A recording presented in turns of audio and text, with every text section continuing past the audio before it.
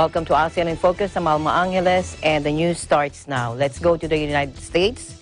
In Silicon Valley, joining us live from Silicon Valley is Don Orosco. Don? Good afternoon, Alma. Good afternoon, Don. And of course, it's again around 11 o'clock here in the U.S.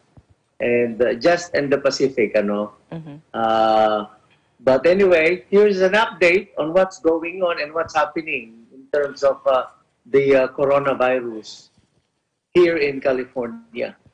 In California, we have about 6,429 cases now, 397 deaths, and 2,611 hospitalizations, with about 1,108 ICU cases. And the good thing is that in Silicon Valley, in our Santa Clara County region, we are almost able to flatten the curve already. Unlike in other states and in other counties, the spike goes up. Pero here in the Silicon Valley, it has been controlled simply because of the order of the governor, as well as the different mayors here in Silicon Valley, wherein they said to stay home and stay safe.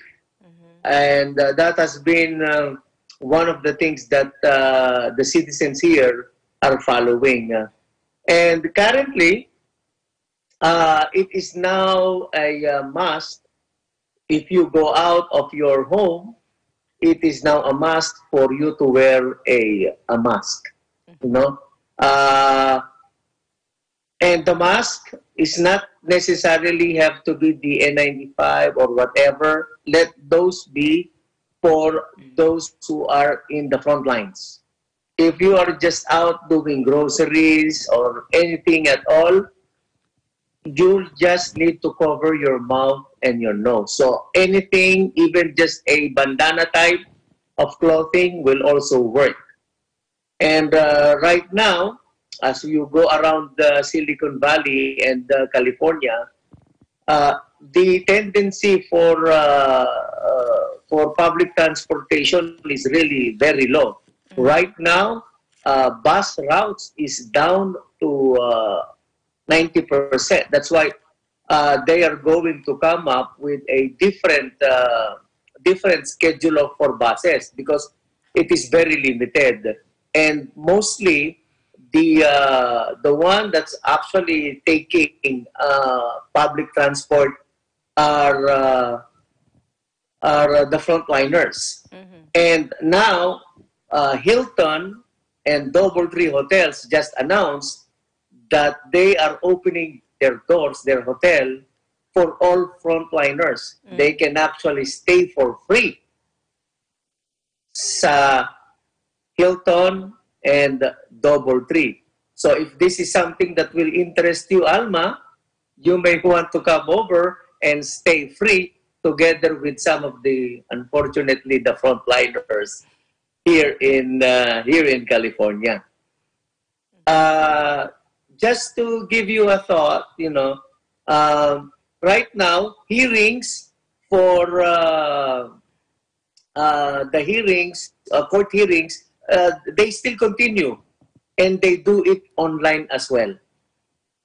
So no more person-to-person contact. So now, as soon as they found out that there were already 13 patients, prisoners have been tested positive. So they decided that they will just do everything online. And then one of the bright news that I have did not happen here in Silicon Valley. It actually happened in LA, especially for those who have relatives who are members of the crew for the different Princess Cruises.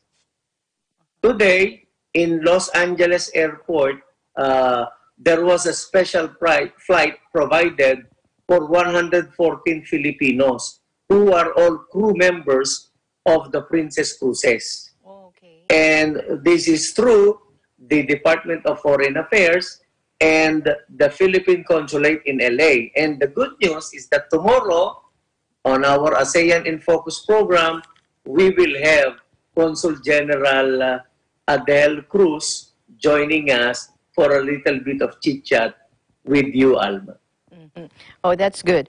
I just want to ask, Don, are there any initiatives to help our healthcare workers there, like provide PPEs or assist the unemployed, or as in the case here in the Philippines, there has been a call to assist the middle class, which is very crucial to the economy. Are there anything like that over there in California? Well, there is actually most of the tech companies here have already refocused their manufacturing. Mm-hmm. They are now manufacturing PPEs, Mm-hmm. and then even stores that sells textile, Mm-hmm. they are now selling it for people to come up with face masks. Mm-hmm. So that's the thing. And then you were talking about unemployment. Mm-hmm. You know, Mm-hmm. over the past 2 weeks, it has now ballooned to about 10 million unemployed Americans. But Yes. that's for the whole United States. Uh-huh. So it's about 10 million now that has applied for unemployment. Mm-hmm. So with that overwhelming number, how is the government going to address that?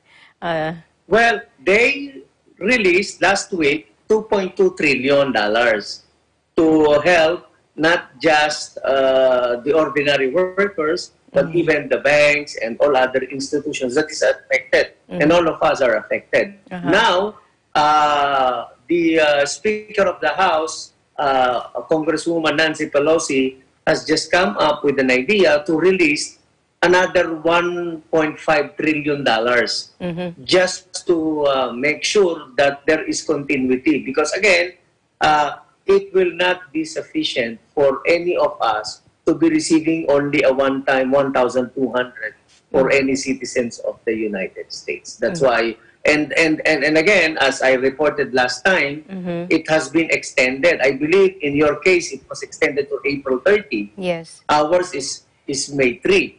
So, and then this week, the advice of Dr. Anthony Fauci is Yeah. as much as possible, do not leave your house this week, Yes. because this is the most crucial week, Crucial, because yeah. this is already kind of like the final the phase apex, of yeah. the quarantine. Yeah. Mhm.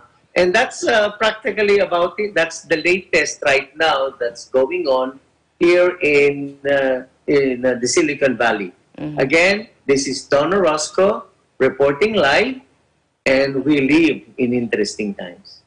Thank you, Don.